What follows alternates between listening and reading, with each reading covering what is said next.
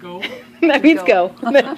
First of all, I'd like to thank the Eastside Democrats for hosting this event and letting me come and speak. And apologies for the delay. Being the son of both an educator and a man that pulled himself up by his bootstraps, I've come to learn that education is a great equalizer. And when elected to the Moines School Board, I will make sure that equalizer works for everyone. 3 things that I would like to do when elected to the Des Moines School Board is bring transparency to all Des Moines School Board decisions, bridge the academic achievement gap, and also implement a culture of inclusion and equity from top down to bottom for the Des Moines School Board. The most important thing to me is the closing the academic achievement gap.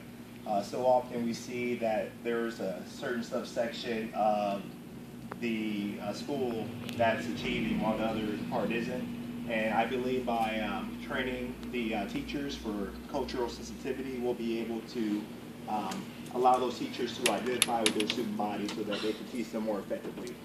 Thank you again, guys, for allowing me to have the time to speak here today.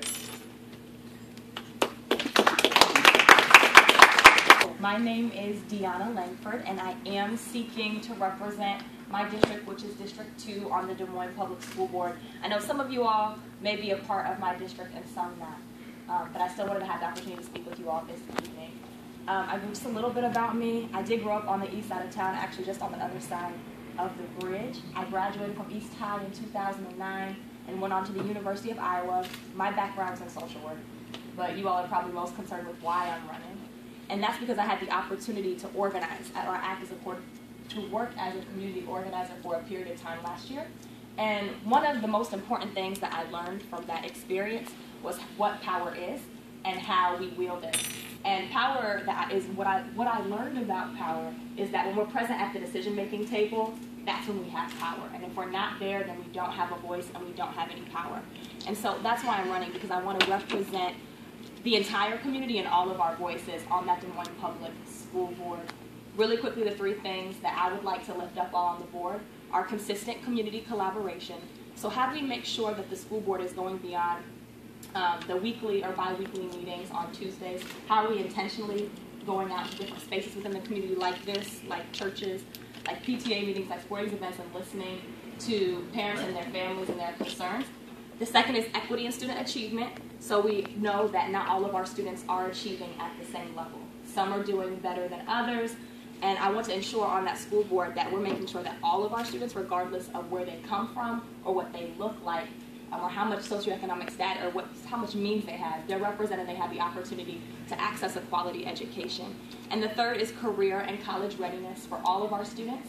So the district, from a school board perspective, has the opportunity to set the tone and the focus for where the district allocates its resources, its time, and its energy. And one of the things that they decided to do was focus on increasing and improving graduation rates over the last couple of years. And they have. Our graduation rates have improved to around 82%. But now I think it's time to take that one step further. And so how do we make sure that all of our students aren't just graduating, but they're coming out prepared with the skills that they need?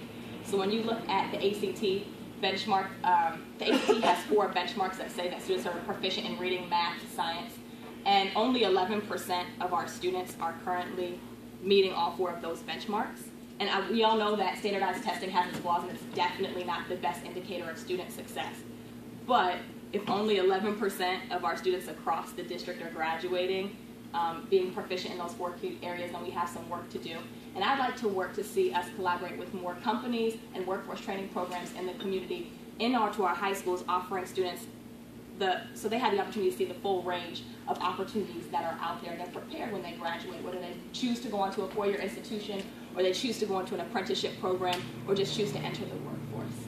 So, thank you all for your time. And if anything I said resonates with you, then I'm asking for your support on September the 8th.